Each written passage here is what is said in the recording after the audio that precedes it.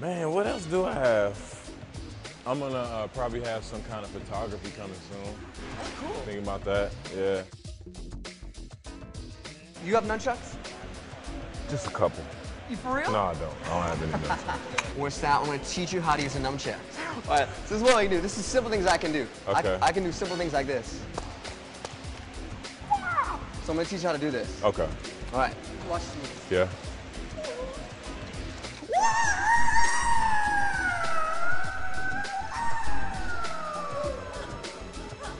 Okay.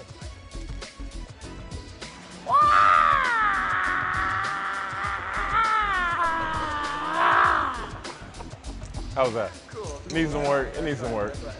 I'll teach you one more move with this. Okay. Just look cool. So when you learn 2 moves, it looks cool. You know, Yeah. people are like, man, you know nunchucks. Yeah, I know that one. So the next one is around the waist. It'll hit your back. Okay. Do this. Nice. So 1 and then 2 and then back around again. And that's it. And then you do your pose. All right, getting into it now. Yeah, yeah. Right on, right on, right on. Cool. Right, but what we do today? This is a present to you today.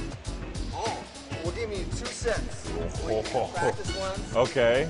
And master, who's boss? I'm not gonna do anything with these though.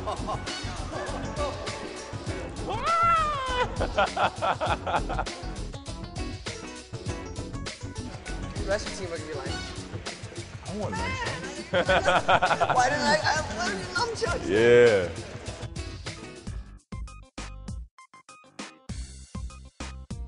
All right, so hey, this is the end of our interview today with the master, Chris BOSH. You have tons of fans in China. Yeah. You have to give a shout out to the fans in China.